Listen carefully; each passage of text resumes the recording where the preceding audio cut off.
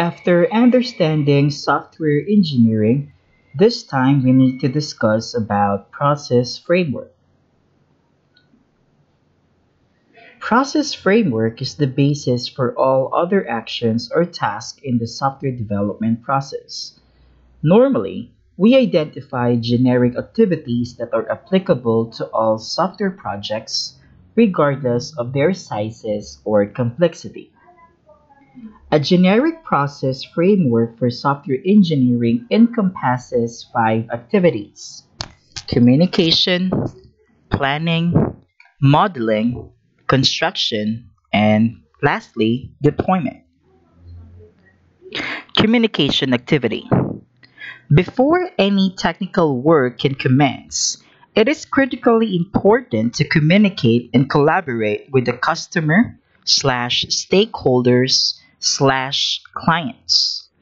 The intent is to understand stakeholders' objectives for the project and to gather requirements that will help define the software features and functions.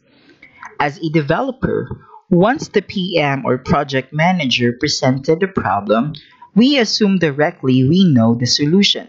Then you will say, "Yeah, I understand that one. Let's get it on and let's start creating the system."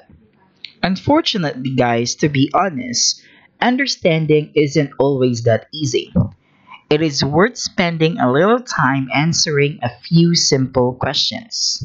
First, who has a stake in the solution of the problem?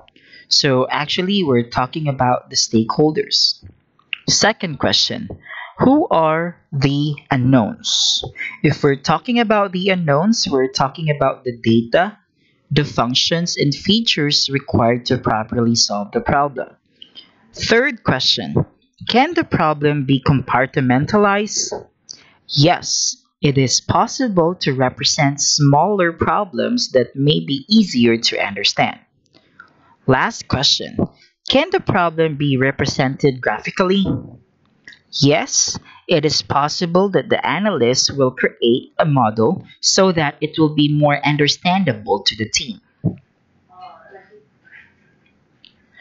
Planning or plan the solution activity.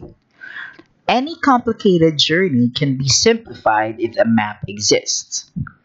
A software project is a complicated journey, and the planning activity creates a map that helps guide the team as it makes the journey.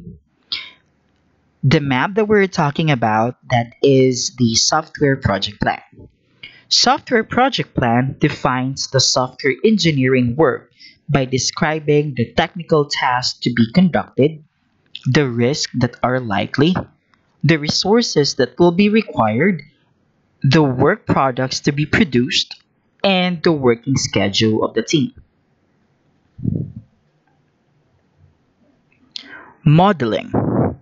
Whether you are a landscaper, a bridge builder, an aeronautic engineer, a carpenter, a civil engineer, or even an architect, you work with models every day.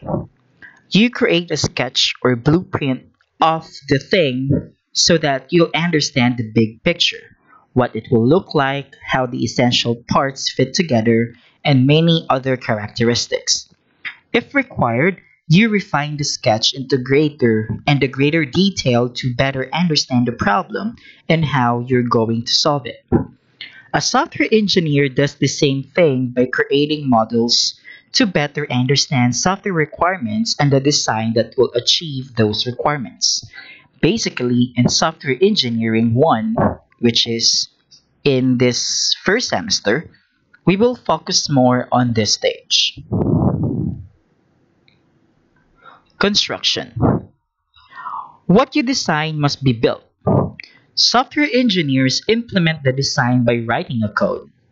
After all the code developed by different teams is integrated, test engineers or software testers check if the software meets the required specifications so that the developers can still debug the code. Lastly, we have deployment. The software delivered to the customer who evaluates the delivered product and provides feedback based on the evaluation. This is the time that the release engineer then deploys the software on a server.